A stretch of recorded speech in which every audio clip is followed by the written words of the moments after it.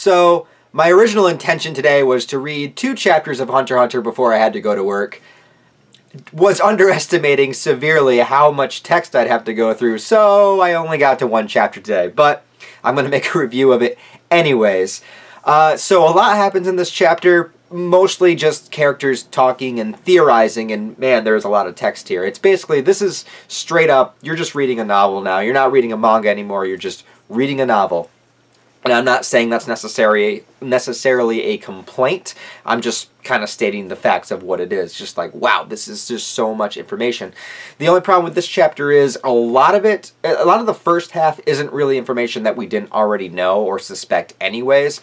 Second half gets a little bit more interesting, so let's just get into it here. The first half is basically Benjamin and his trainer guy, I don't remember his name. I'm really bad at remembering all the names of these characters. I'm bad with names in general, just like in life. If you meet me and introduce yourself, I'll be like, oh yeah, totally. And then a day later, you come around again, I'm not going to remember your name. I'm just bad with names originally. So when it comes to manga, especially ones that have this many characters going on, I'm really, really bad with remembering names. So I apologize. That's a personal problem, not a problem with the manga itself. It's just my brain.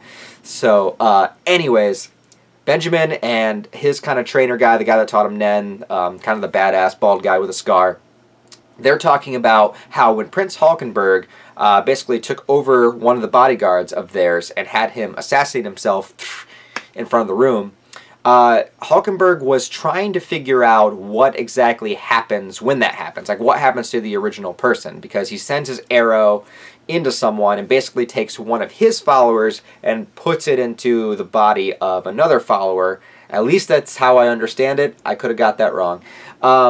Something along those lines. I wonder what happens to that original follower.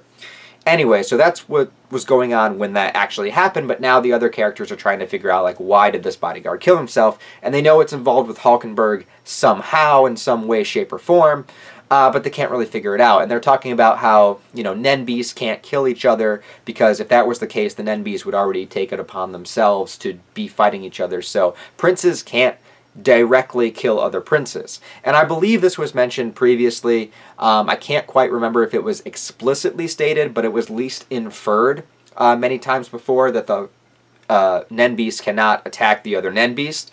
Otherwise, there would be all-out chaos happening on the ship. They have to do it more covertly, not to mention the fact that it is illegal and that they will be criminally punished if they kill the other princes. So the succession war itself, not only do they have to kill off every other prince, but you also have to do it in a way where it's sneaky, it's covert, you're doing it not directly, you're doing it to avoid the legal system. Like, nobody can really know about it except for the people. And everybody does know about it, but we just can't talk about it. You know, it's one of those things, which is true to life in many ways.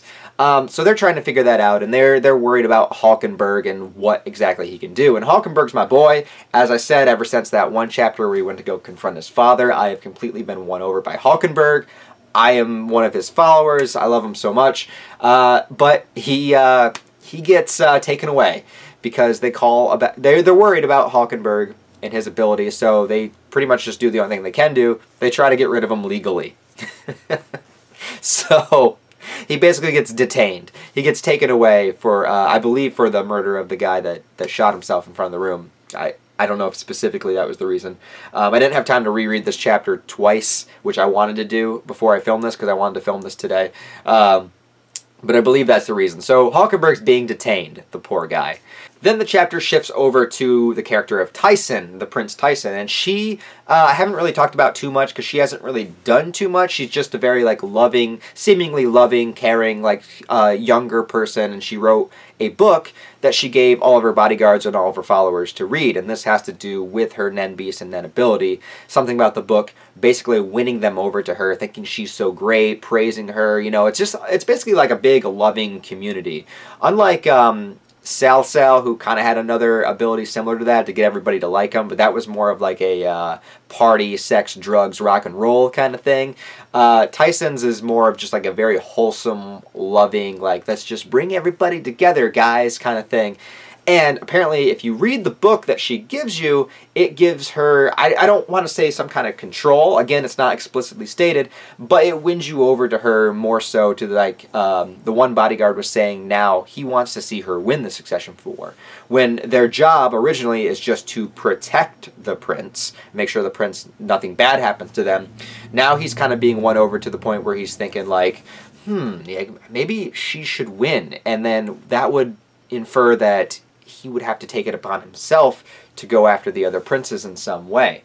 So it's a very subtle manipulation technique that's going on, but I believe you actually have to have read her book for it to take place, because the other bodyguard, Kurapika's original trainer, is like, you know, feeling kind of strange about what's happening with that. So that's kind of cool to see what's going to happen with that. And then, of course, we get introduced to a whole another line of story that could possibly be going on, that has been going on this entire time. The second prince, Camilla, who is currently locked up because she did attempt to kill Benjamin directly, so she is in some sort of jail holding facility right now.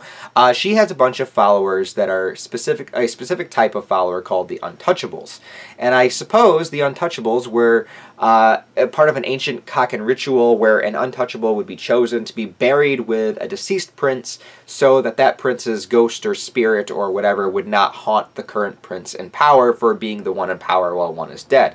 Now, that would lead me to believe that what was actually happening is the Nen getting stronger after death theory, whereas, you know, after you die, if you set certain conditions and your focus determined, like, say specifically that you want your Nen to act in a certain way, with complete conviction before you die, that Nen, your energy, your life force energy, will then go on and then complete that task. So, what I think this is meaning is that if a prince has awakened Nen and dies, you know, they would be spiteful, they would be angry that another prince lived and took their place. So therefore they would probably put some condition on their Nen to be able to attack that person after their death.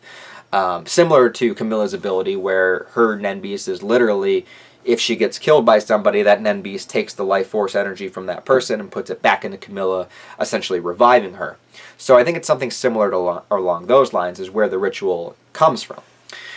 So the Untouchables still exist, they're still around, and Camilla has basically won them all over. She basically treats them like people, she gives them, you know, all the things that they never really got. They never really were considered high up in a class system, and a lot of this arc kind of deals with this like class system thing, because we're dealing with the princes on the top level, we're dealing with all the people scrounging, you know, on the bottom level, we got the mafia groups like mid-level, all that kind of stuff. Like the idea of leveling, you know, and succession war, you know, there's symbolism in there somewhere. So the Untouchables, you know, they are all basically won over by Camilla and have this ability gestating inside them where they can curse and kill, or basically poison, kill another prince.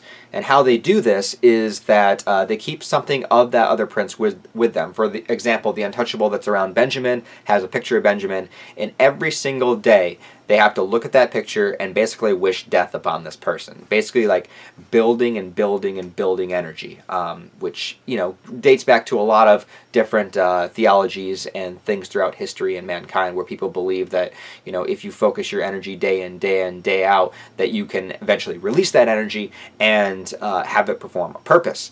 This is something not created by Hunter x Hunter. This actually exists if you look up into energy healing and things like that.